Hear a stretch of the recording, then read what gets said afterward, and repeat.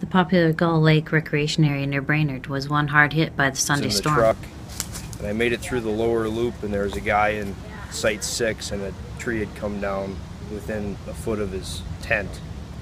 So I grabbed him out of his tent, and I, hey, are you in there? He goes, yeah. So then I brought him right to the shelter, and I was going to keep going and seeing if there was anybody in the upper loop, and I had a tree come down right in front of the truck, and I was like, I'm going to go to the shelter now. And that was about it. From there, the wind just picked up, and it just sounded like trees snapping and really loud wind.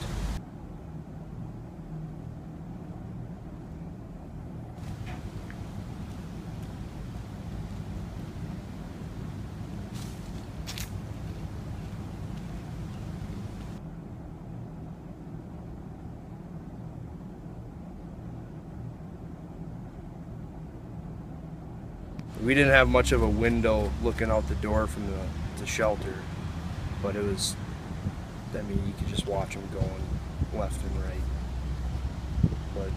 And then we came out, and it was like a totally different campground.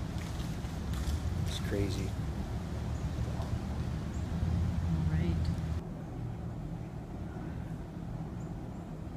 All right. Well, they told me that I would not even recognize the place, and I did not even recognize the place. Couldn't even see roads to know. You couldn't see campers in some of the sites. You couldn't see any campers, but yet they were under the trees, and no one was hurt. You couldn't tell which site was what. You couldn't tell where the picnic tables were. You couldn't tell, and you couldn't even tell the road. You couldn't. The trees were all across the road, and you couldn't even. It wasn't passable. And yet, we wanted to do accountability again the next day, and you'd have to crawl over all the trees even just to get down the road. So, but there's a lot of work left before they can safely open this. All these, this birch right here, certainly would have to come down.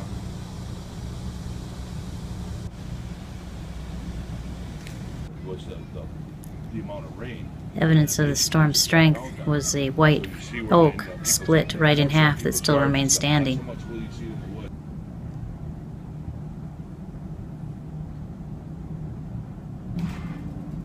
Reporting for the Brainerd Dispatch, this is Renee Richardson. West to east, so there's no disputing the wind direction.